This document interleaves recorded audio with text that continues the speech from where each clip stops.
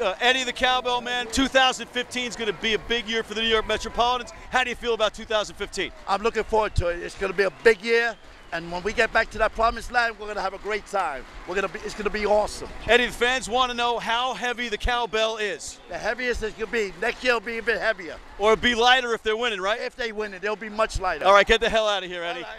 Yes! Yes! Yes! Yes! Yes! Yes! Yes! Yes! Yes! Yes! Okay, the lines were a little bit long. Okay, they were a lot long. But it's Matt Harvey night. We can wait a little bit. Nothing's going to happen in the first 2 innings anyway. 3 innings. But because of our friends at Game Time, we had great seats. Fans were into it. A couple of beers. And then a quick bathroom stop. All right, maybe 2 to 3 innings. But the opposition's not doing anything against Harvey, so we're not going to miss anything. I don't care about pitch counts. I don't care about innings pitched. I don't care about my elbow. Just give me the ball.